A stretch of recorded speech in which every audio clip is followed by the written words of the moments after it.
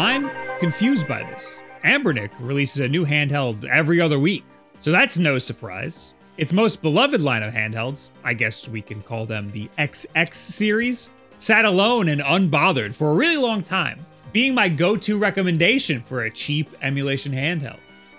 Anbernic did the Chinese handheld thing, and they released a million versions of the 35XX. There's the baseline 35XX, then there's the 28XX, which is worse.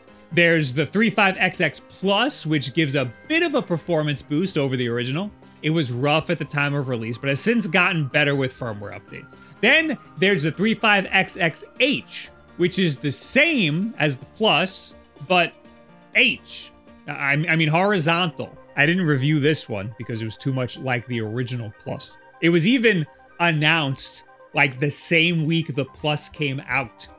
Then, more recently, came the RG35XX SP. It's the same as the Plus, but clamshell.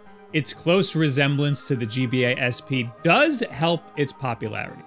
Now, just a few weeks after the release of the SP, is the RG40XX H. This is now the first of the 40XX series, with an H signifying that it's horizontal, which implies that there will be others eventually. So 40 is higher than 35. So this is the first of the new series, right? This is exciting. This is the first generation of the next Anbernic handhelds, except that it's not like at all. Literally the exact same CPU, the same GPU, the same RAM, the same firmware. It's the exact same everything as the original RG35XX Plus. The only difference here is the larger screen. 4 inches is big for a handheld, but even the resolution is the same. I guess this is a review of the same device that I reviewed countless times, except now it's horizontal. There are some updated capabilities of these XX series handhelds that we could talk about. There's also some stuff going on with Anbernic that I'd like to talk about. Some stuff that I'm not too happy about, and some that you shouldn't be either.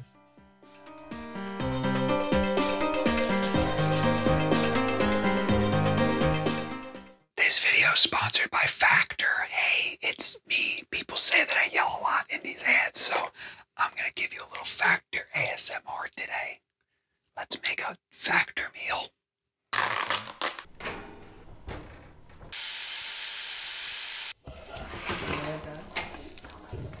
Wow, how delicious does that look and also sound? Factor's fresh, never frozen meals are ready in just 2 minutes, so all that you have to do is eat and enjoy. Skip the grocery store, prep work, and cooking fatigue. Instead, get chef-curated, dietitian-approved meals delivered right to your door. And they've got smoothies and juices and wellness shots, too. Oh, yeah, it's good. Sometimes I forget to eat, so having Factor around has kept me a little bit healthier. You can just pop it. Ah, beans! Oh. You can pop it in the microwave if you're in a real hurry. I usually take this 7 minutes to make it in the oven. And you can try it for yourself by going to Factor75.com and use code YOUHUNGRY50 for all 50% off of your first Factor box and 20% off of your next month of meals. That's Factor75.com. Use code YOUHUNGRY50 to get 50% off of your first Factor box and 20% off of your next month of orders. Wow, isn't that a deal? Good thing they sent me 6 of these. I really like the RG35XX SP, so we're off to a great start, I guess. Really, the only thing that's different here is the look and the form factor. So I guess we'll start with those. It's certainly premium looking and feeling. The screen is large, but the resolution is the same 640 by 480 pixel resolution that we've seen for years on these. It's also just an IPS screen, which looks great, don't get me wrong. But again, it's the same screen we've been seeing for years. The RGB on these thumbsticks looks ridiculous, just like it does on every device they're putting it on these days.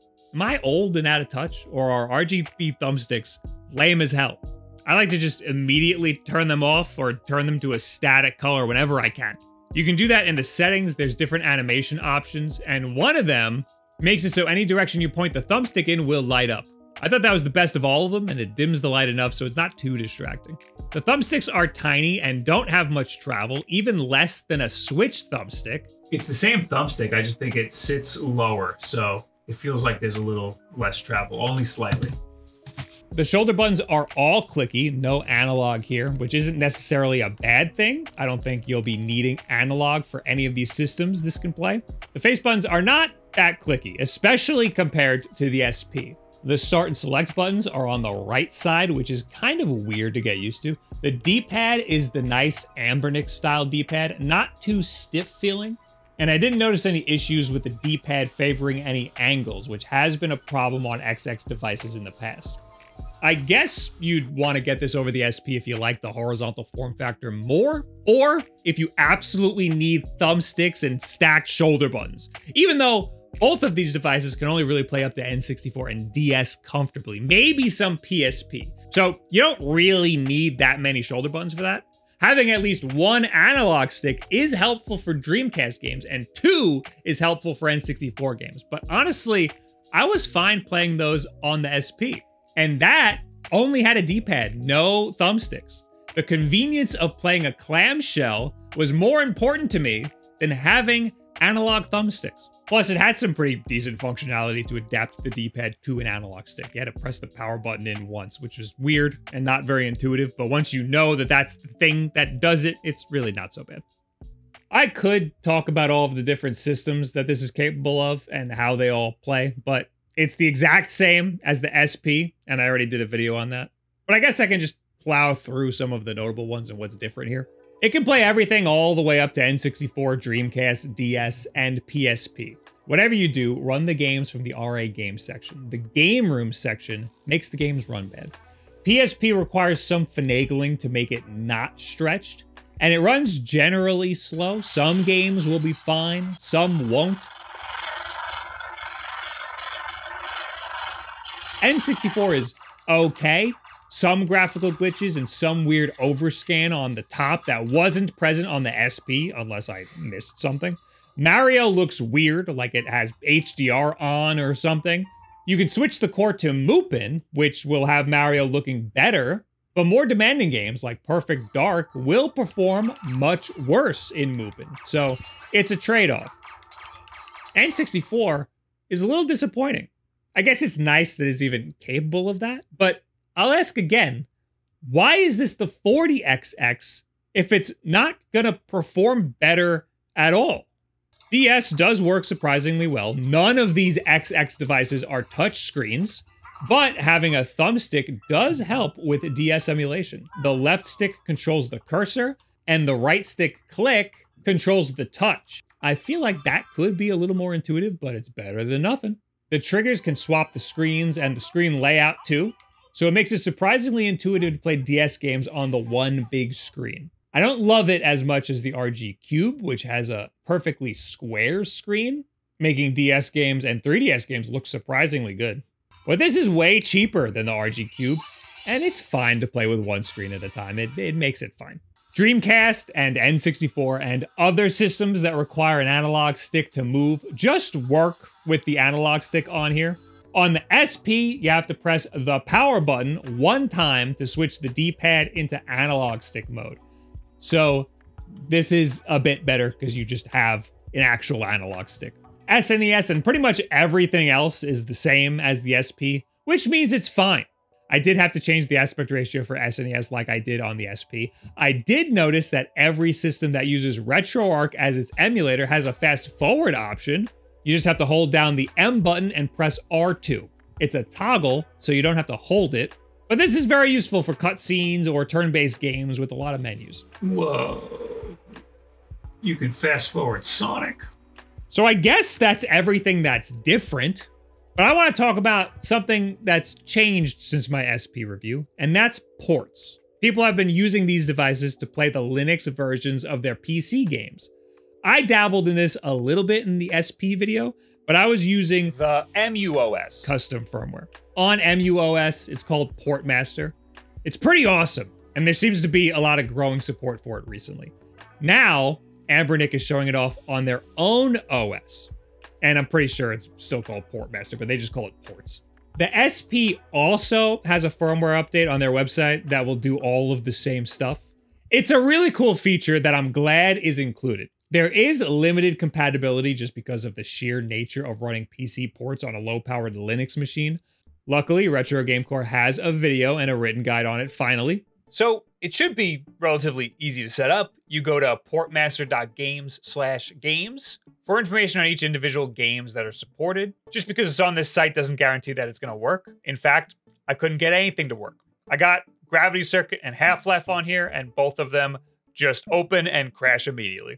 If you see me playing the new Turtles game and Celeste in this B-roll, it's because Anbernic gave me this device with those games on here already. However, herein lies the controversy.